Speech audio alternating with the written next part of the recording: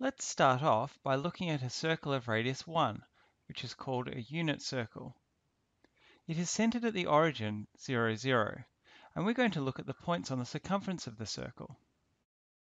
You might already know that the quadrants of the plane are numbered anti-clockwise, starting at the first quadrant where all the x and y values are positive. Then there's the second quadrant, the third quadrant, and the fourth quadrant. We can draw a line segment from the origin to any point on the edge of this circle and think about the angle that's made between the x-axis and this line. In fact, there are two angles that are made, but we only ever think about the angle made with the positive x-axis, which is shown here as a blue arc. The angle starts at 0 degrees when we're at the positive x-axis, then gets to 90 degrees when we move up to the positive y-axis. Then the angle goes from 90 to 180 degrees. The angle moves from 180 to 270 degrees as we go through the third quadrant, and finally goes from 270 to 360 degrees in the fourth quadrant. This final angle, 360 degrees, brings us back to the start, so this point is the same as if we had an angle of 0 degrees. Let's look at the coordinates of this point on the circle. You can see that as the angle changes, the coordinates change too. They start at 1, 0 when the angle is 0 degrees. Then they are 0, 1 when the angle is 90 degrees. Negative 1, 0 at 180 degrees. 0, negative 1 at 270 degrees. And then back to 1, 0 at 0 or 360 degrees. The word trigonometry literally refers to measuring within triangles. But a more helpful way to think about trigonometry is in terms of how angles relate to points on a unit circle. For that reason, the subject of trigonometry is sometimes referred to as circular functions. If we change the angle to 35 degrees, you'll see that both coordinates are numbers between 0 and 1. That's not surprising, since we are in the first quadrant and the circle has a radius of 1, so the biggest value they could ever have is 1. You can see that the x value is about 0.819 and the y value is about 0.574. It's a bit of a mouthful to say the x value of the point on a unit circle when the angle is 35 degrees, so instead of saying that, we'll call this cos 35 degrees. It's also a bit annoying to have to say the y value of the point on a unit circle when the angle is 35 degrees, so we'll call this sine 35 degrees. You've probably seen cos and sine on calculators before, so let's check that cos of 35 degrees is indeed 0.819. The calculator has some extra decimal places, but you can see that it's the same when rounded. And let's also check what sine 35 degrees is. In general, the cos of an angle is the x-coordinate and the sine of an angle is the y-coordinate. You can also think about a triangle where cos is the width of the triangle and sine is the height. For example, cos 60 degrees is 0.5 and sine 60 degrees is 0.866. Just checking again on our calculator, cos 60 is indeed 1/2 and sine 60 is about 0.866.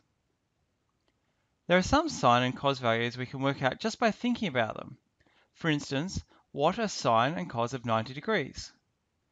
The point 90 degrees corresponds to 0, 1. So cos 90 is 0 and sine 90 is 1.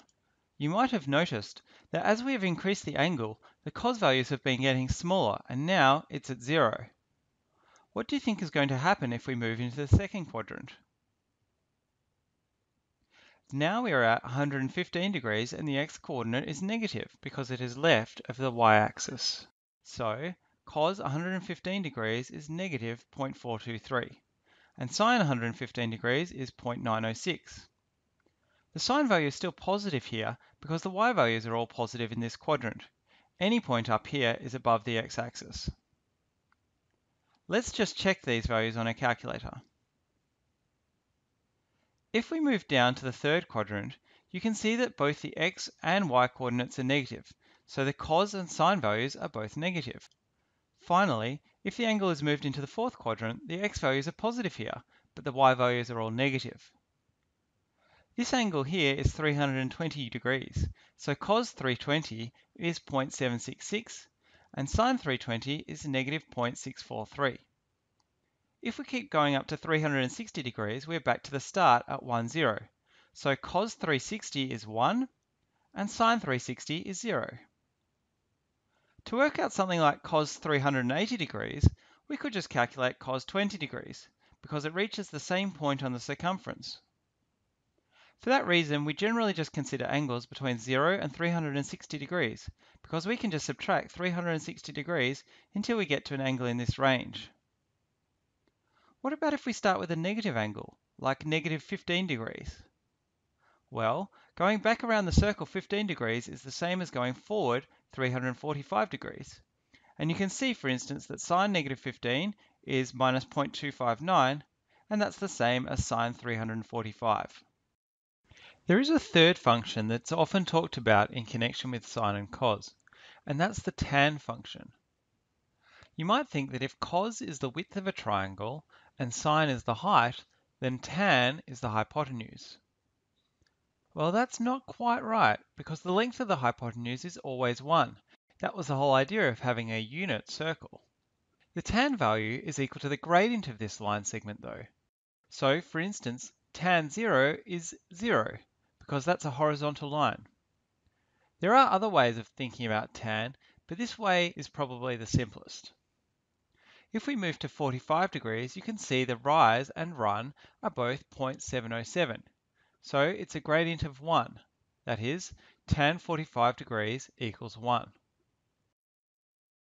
The tan value can also go above 1, like with tan 72 degrees. The rise is 0.951, and the run is 0.309. So the tan value is roughly 0.951 divided by 0.309, which is 3.08. You can check this on a calculator. As you get closer to 90 degrees, the line gets steeper and steeper, and at 90 degrees, it's a vertical line, so it has an undefined gradient. Therefore, tan 90 degrees is undefined. In the second quadrant, you can see that the gradient will be negative, so tan of any of these angles is a negative number. In the third quadrant, the gradients are all positive here. For instance, tan 220 degrees, the rise is 0.643 and the run is 0.766, so the gradient is 0.84. Finally, in the fourth quadrant, the gradients are negative, so tan of any angle in this quadrant would also be negative. To summarize, we started with a unit circle, a circle of radius 1 centered at 0, 0. We connected the origin to a point on the circle with a line segment. As we changed the angle, we saw the coordinates of our point on the circle changed. The cos of an angle is the x-coordinate of this point, and the sine of an angle is the y-coordinate. These values are always between negative 1 and 1, because they need to fit on a circle of radius 1. The tan of an angle is the gradient of the line segment, and it can be any number. For some angles, the tan of that angle is undefined, because vertical lines have undefined gradient. The study of the sine, cos, and tan functions is called trigonometry, and the unit circle is the key to understanding this branch of mathematics.